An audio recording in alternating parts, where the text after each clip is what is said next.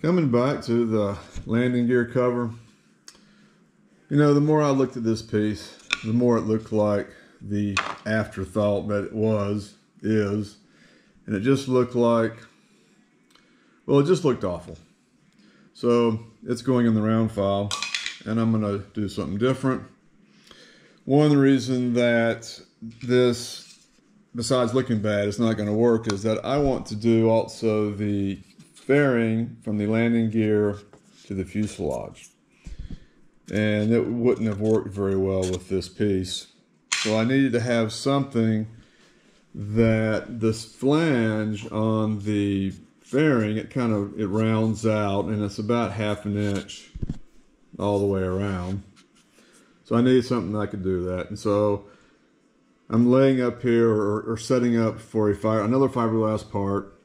And then after I fiberglass this piece, then I'll come back in and I'll make 2 separate fairings. And these fairings should be removable, so they won't be attached to this part. This fiberglass piece, right now my plan is to have it held in place with the same 4 bolts that hold the landing gear in place. One of the problems I'm going to have, or the biggest problem I guess I'm going to have, is when this wing comes off, it raises up, which means this area right here raises up. It's not much, only maybe 1/8 of an inch, but it might be just enough to where this is going to be a problem. I don't know. I'm only going to use the fiberglass. I'm going to use is 2 layers of 6-ounce cloth and a 2-ounce layer cloth, same that I did with the cowl. And that'll give me a little bit of flexibility, and I'm hoping that's going to be enough where this isn't going to be a problem.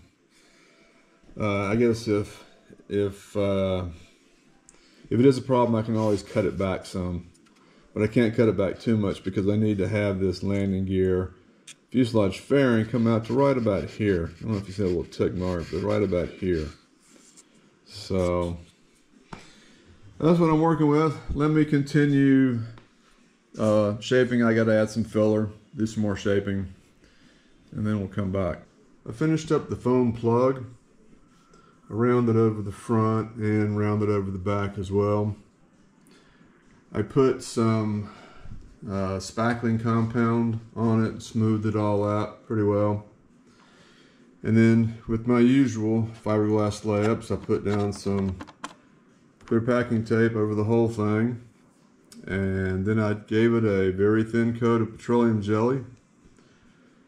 And I'm going to use 3 layers of the 6-ounce fiberglass for this one. This part does sit on the bottom, and it typically gets handled, you know, when you're moving your model around. So there's probably going to be a little bit of pressure on this fairing. It's not going to have any sort of backing to it. I'm going to remove the blue foam once this thing is laid up. So it needs to be a little bit stiffer. So I'm going to use 3 layers of the 6-ounce, and I'm going to use 1 layer of the 2-ounce. That nice fine weave 2-ounce should make finishing much easier. So the first layer I have down, I smoothed it onto the form. Again, that petroleum jelly does a really nice job of holding that first layer in place. I had to trim the ears here a little bit for the landing gear.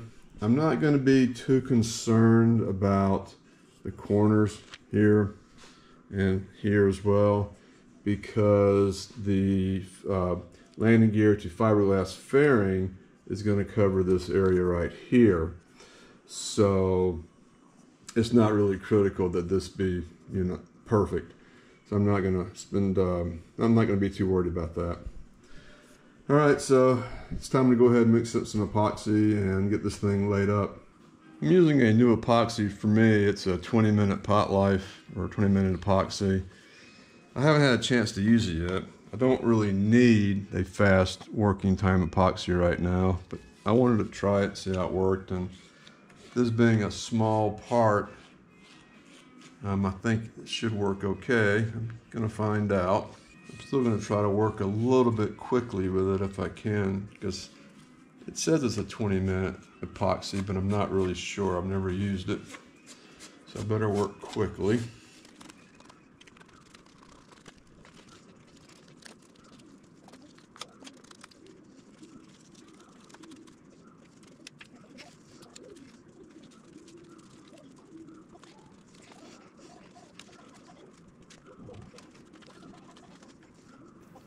I always try to pull up the excess resin from a previous layer up into a new layer prior to adding more epoxy. This helps to keep the weight low by keeping the amount of epoxy used low.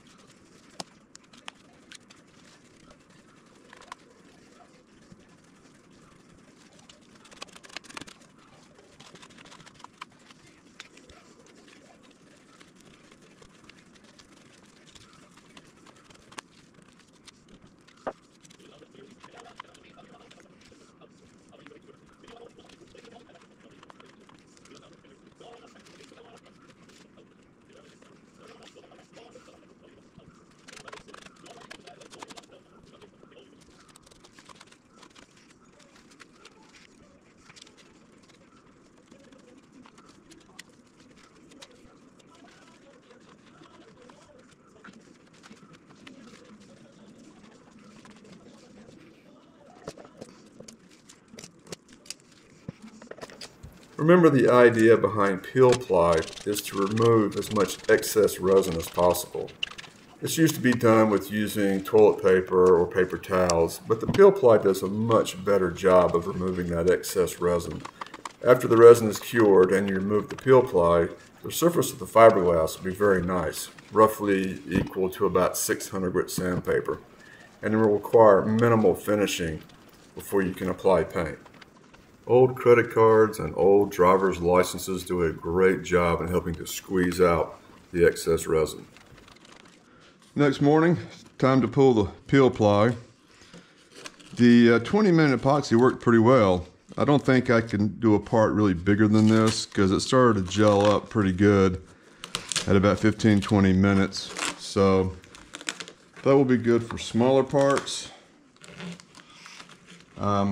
Actually, you know, for something like this, if you could lay up a part, say in the early morning, say 8, 9 o'clock in the morning, you could probably pull the peel ply or, you know, continue on with the part later in the afternoon. That's kind of nice. As you can see, the part is ready to pop off on its own.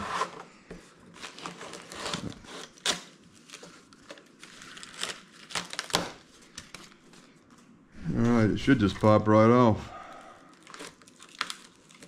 Very nice. Oh yeah. Very nice. Alright, let's trim this up. Remove the clear packing tape. Well, almost all the clear packing tape. You know, the downside to that clear packing tape is that the adhesive is really aggressive. And sometimes, most of it peels away, 90% of it peels away, especially in this area. But where there is primer, it likes to really get stuck down. And I don't mind it peeling the primer off here. That's okay. But there's a little strip right here. You might be able to see where it's shiny. That has become very tenacious and hard to get off. I'm going to have to remove the foam, and then I think I might be able to get that piece off. But you know, I like the clear packing tape. It works, but that is a downside to it. It can be tough to get off. It's thin, so it tears easily. I find that using a spatula to try to get up underneath it helps. You can use a hobby knife or, you know, something like that, but that runs the risk of damaging under the surface. And speaking of that, this piece from the side, the fairing, the wing, the fuselage fairing, I actually tore it off. Now, I think it'll be okay. I can glue it back in, and it actually glues to the belly pan, so I think it'll be okay. Glue it in, putty it in, and it'll look fine. But it just kind of shows you that clear packing tape. It's good as a barrier, but you do have to be careful when it comes time to remove it. I try not to burnish it down on areas that are not having the fiberglass formed. So these areas, I just kind of put it down, you know, lightly. I think it's something to do with the primer. I think the lacquer primer and the adhesive, they kind of interact, and I don't know, that's kind of what it seems like. Anyway, so I ended up trimming the part, and it fits really nice. I did round over the front corners here a little more than I wanted to. I can't decide whether to try to square those back off again. It's a nice fit with the cowl. So, I don't know, I may just leave it. So, now the next thing to do is I want to make a mount for this. Let's call this the gear cover. And what I want to do is I want to use the 4 existing bolts that are used to bolt down the landing gear. And I want to have sort of a former going across this gear cover, and then have a kind of like a bridge type thing so that the bolts can go through the top, go through the bridge, and then they go through the landing gear, and ultimately everything gets mounted to the fuselage. And that, I think, would be the simplest way to do it. Cleaned up all the foam, and I was able to get this last little bit of tape off. In this case, it was the easiest just to kind of rub it off like that. My plan to use the foam as a template for these formers didn't work, so I had to do it the old-fashioned way, I guess you'd call it, and just trial and error. Fit them, see what needed to be sanded, trial, sand, till I finally got it. And then I added a couple of gussets on each side. Pretty stiff. And so now it fits pretty well. The one thing I'm a little disappointed in, I had recessed the sides of the foam a little bit, trying to get this fiberglass so that it would be right flush against the side of the fuselage, but that didn't work. That didn't happen. They actually stick out a little bit. So I'm not sure yet how I'm going to deal with that. But for now, what I need to do is get my bolts out and get a piece of, I think I'm going to use G10 into here, and see if I can get this whole thing to mount with just using these 4 bolts.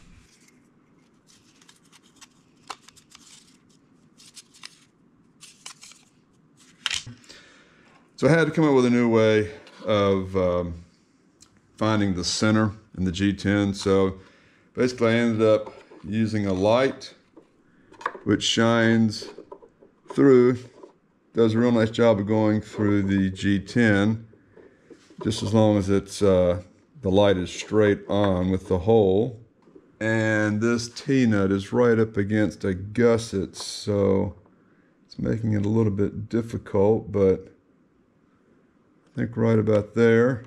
Then I just use this drill and just kind of mark the hole. I don't drill all the way through, just kind of mark the hole.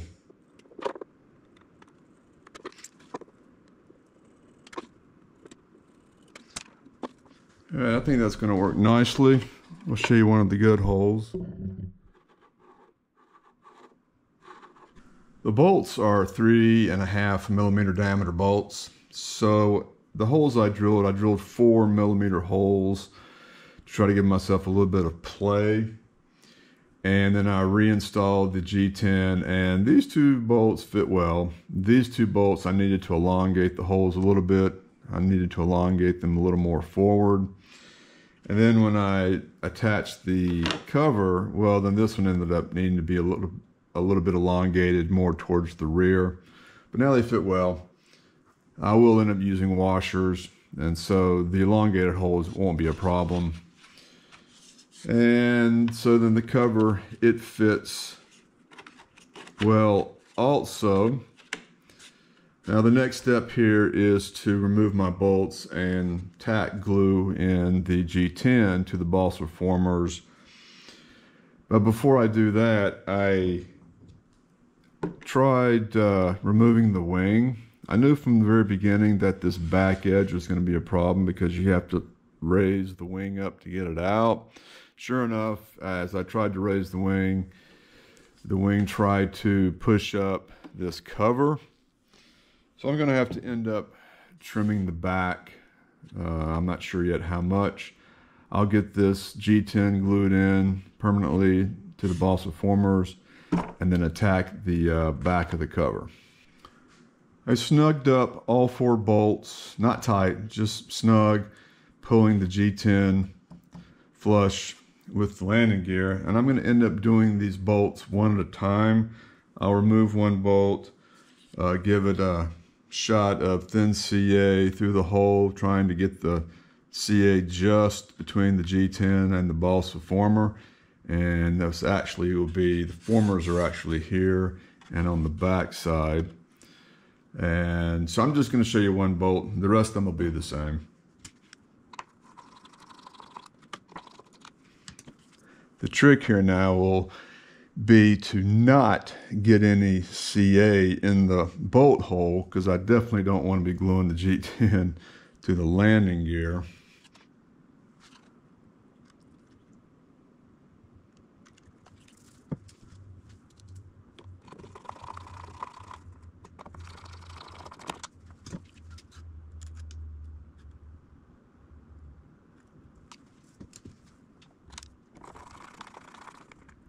All right, moment of truth. All 4 bolts have been removed.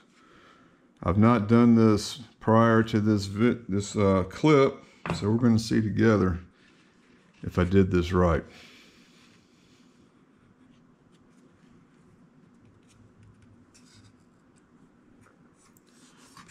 All right, now I need to go in and add some more CA to the inside.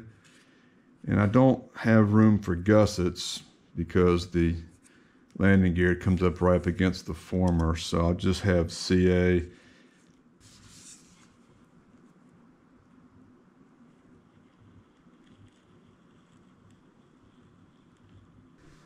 The cover comes in right at 30 grams. A 20-gram weight, 10 grams, so it comes in just right at 30 grams.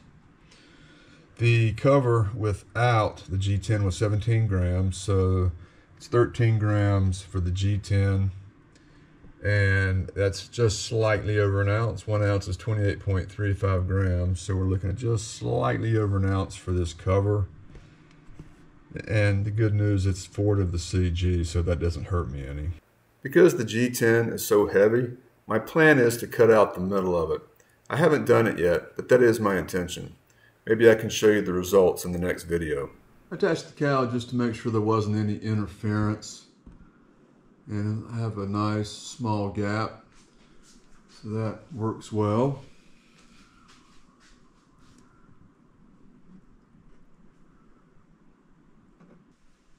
I don't think I'm getting much work done today because someone has decided to take a nap right where I need to stand. But I've made a decision about the gear cover, and that is to not make a decision about the gear cover, at least not right at the moment. What I'll do is I'll put this all back on, and then I'm going to go ahead and start working on the gear to fuselage fairings right here on both sides. And that's going to take me a few days. And depending on how these turn out, that will help guide my decision on what to do about the cover.